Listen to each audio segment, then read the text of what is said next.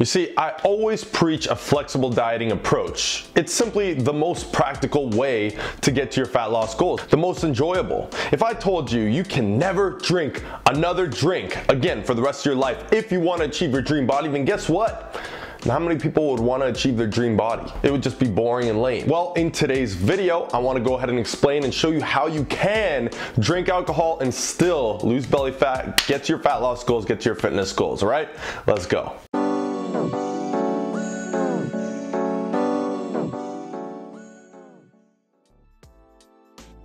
What's good, YouTube? It's your boy John Mango, and I'm here representing Beyond the Iron. I'm dropping weekly fitness content to help you get to your goals faster and more enjoyably. So if that's something you're interested in, consider hitting that subscribe button. Couple things. One, if you stay until the end of the video, I'm gonna actually give you a list of a few low-calorie drinks that will make this whole process that I'm gonna explain to you much easier, facilitate that fat loss. And I wanna let you know that I dropped any and all studies that I refer to or use to back up the points I mentioned in this video at the bottom of the description. So check out the description below. So why have people constantly for decades and years and everybody around you always blames alcohol for causing obesity? One of the main reasons why it makes you obese, right? Well, the simple fact is people forget the fact, which is calories in and calories out.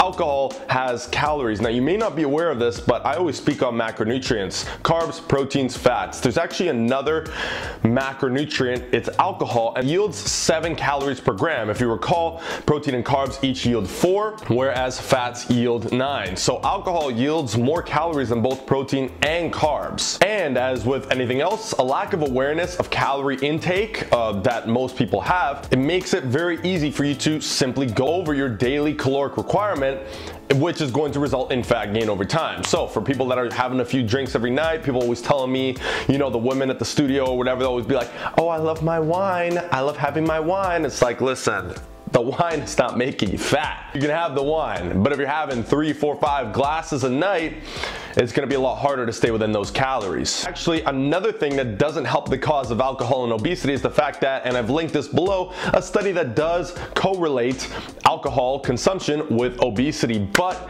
just like videos I've made in the past, videos that are circulating recently, thankfully, of sugar correlating with rise of obesity, correlation does not imply causation, meaning just because sugar is going up doesn't mean that obesity is directly going up as a cause of that, okay?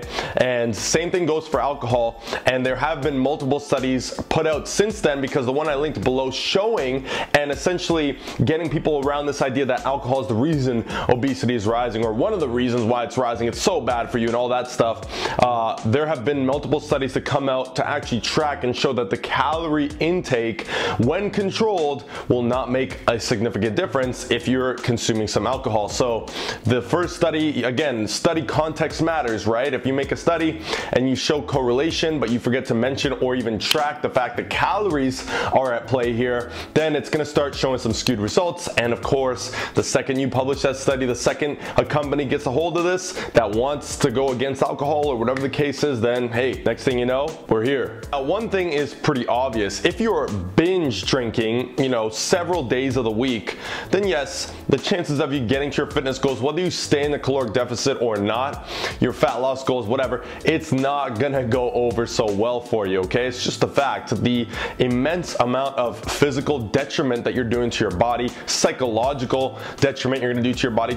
If you're drinking that much, you're simply not dedicated to your fitness goals. Like, it's that simple, right? And it's just because of the massive amount, the endless list of negative consequences that come with binge drinking and having too much alcohol, which of course we know at this point is unhealthy. You know, on top of that, it's gonna affect your workouts the next day. It could even affect workouts for the entire week after a night of binge drinking. Your sleep is gonna be affected for up to a week, sometimes even more, which would impair your recovery and all that stuff. So again, if you are binge drinking and you're looking for the video that's gonna tell you, hey, you can binge drink all the time and still get to your fat loss goals, then this isn't the video for you. And I'm gonna be honest, I was there at one point. I used to binge drink very, very often when I was younger, and you know, I thought I could get away with it until I finally stepped back and realized, I've been working out for several years and I've seen no gains. And the second I started cutting down alcohol to a more moderate pace, at least, now I hardly ever drink, but if you can get to a point where you're cutting it down and moderating it, then there's no reason why you can't achieve your fat loss goals or even surpass them and enjoy it more by doing so. So now let's go ahead and talk about how you can do this. I'm gonna just go over some methods. So the first one's gonna be the saving calories method. Now you're gonna be required to actually know how many calories you're intaking, as well as track how many calories you've had throughout the day first before you can determine how many calories you're saving in order to minimize damage done when you go out for a night with the boys or the girls, you know, same thing. So calorie saving method is essentially this. You know you can consume 2,000 calories, let's say, but you know that you're going out later tonight, or you plan on going out later, okay? You're gonna have some drinks. Let's even say you decide to binge drink. Fine, you know what? It's gonna happen, right? So you decide that's gonna be the case, but you don't want to ruin all the progress you've had or you've made so far. So what you're gonna do is simply save a chunk of your calories for later on. You know, it's up to you to decide how much. Obviously, the more the better to an extent. So saving, let's say, 500 calories out of the 2,000 will minimize damage done, okay? So when you go out and you have that alcohol, also take into account potential overeating or eating after you've drank alcohol, because you got to take that into account too, to the fact that that may ruin your progress, as it's going to count towards the calorie goal. So calorie saving method is my go-to because it's so simple, so long as you're tracking calories and you're aware of how many calories you need. And by the way, if you aren't, you can actually click this video right here and it's going to show you how to figure out how many calories your body needs. So the second method is intermittent fasting, okay? Very popular, especially these days. I've made a video on that as well, and I'm all for intermittent fasting because it is essentially the saving calories method, but sometimes in reverse, right? So you're saving the calories in the sense that you just start eating later on throughout the day, for example, or you have an eating window, and within that eating window, you restrict yourself to a certain amount of calories so that later on, if you do go out and you do drink or even binge drink, you can hopefully minimize the damage done to your weight gain or loss, depending on whatever goal you're on. Now, another thing you could do, you know, just to kind of tack on to both of those, you could try tracking the alcohol itself. And this may sound like, oh my God, I'm gonna be that person in the club that would be like, yeah, let me get 2 shots of Jaeger bomb. Hold on, how many calories is that though? Nobody's gonna do that, right? But you could just simply use your phone, type into MyFitnessPal, my favorite app of choice when it comes to tracking calories. They will have those drinks in here, so you can at least have an idea of how many calories you're consuming. But that's going to depend on how dedicated you are to drinking and getting to your fitness goals, because it'd probably just be easier to focus on one or the other in that moment. But hey, the more dedicated you are, you can pull it off. But then arguably you could say, well, if I was that dedicated, I wouldn't be drinking in the first place, into which I would say, good point. All right, the next method is not binging. Yeah, it's that simple. I mean, if you're binge drinking multiple days of the week, again, if you're binge drinking once a week, even once a week binge drinking, you're gonna hold yourself back from gains like you wouldn't believe, okay? You're thinking, well, it's just one night.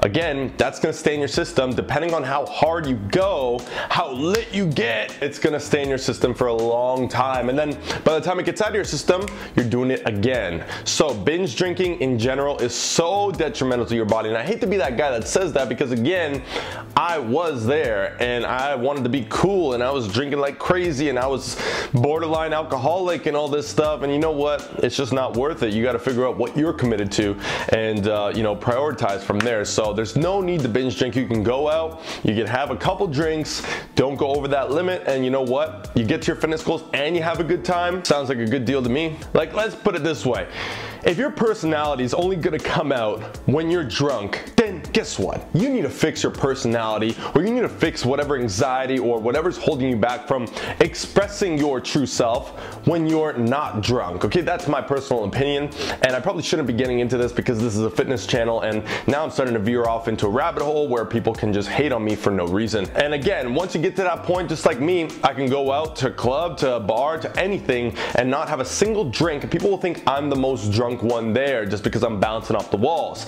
So it's really just perspective, it's really your personality, and it really isn't necessary at the end of the day. One drink every night not gonna kill you, not gonna kill your results.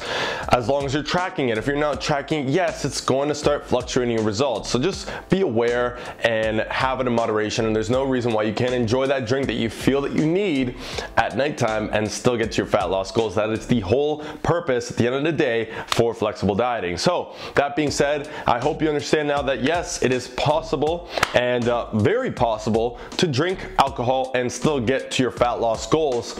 Is it ideal?